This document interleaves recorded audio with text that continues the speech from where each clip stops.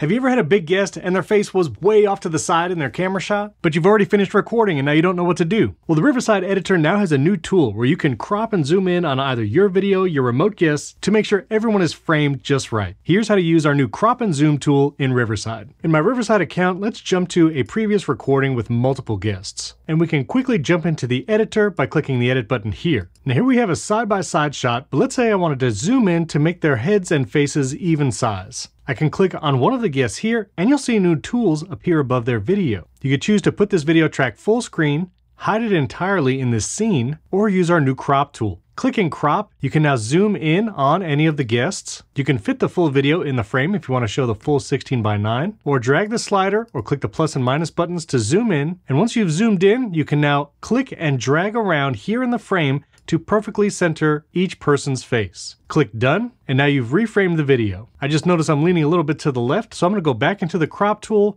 drag it over, and now I've recentered myself. I can do the same for the other guest, clicking the crop tool, zoom in, and drag his face to be centered. When you're ready, click done, and now you have multiple guests perfectly framed. Don't forget all the other branding tools we have available to you.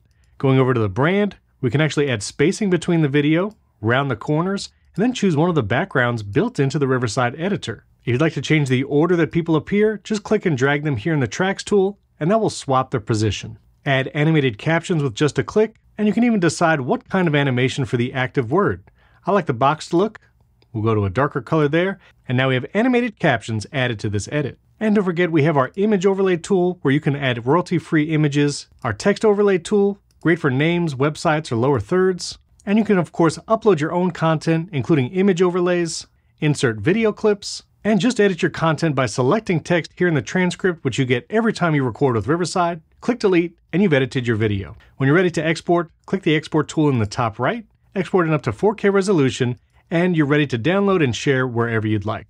And that's our new crop and zoom tool in the Riverside editor. If you have any questions, leave comments below this video. I answer those personally. And don't forget to subscribe to the channel because we have lots of new features coming soon.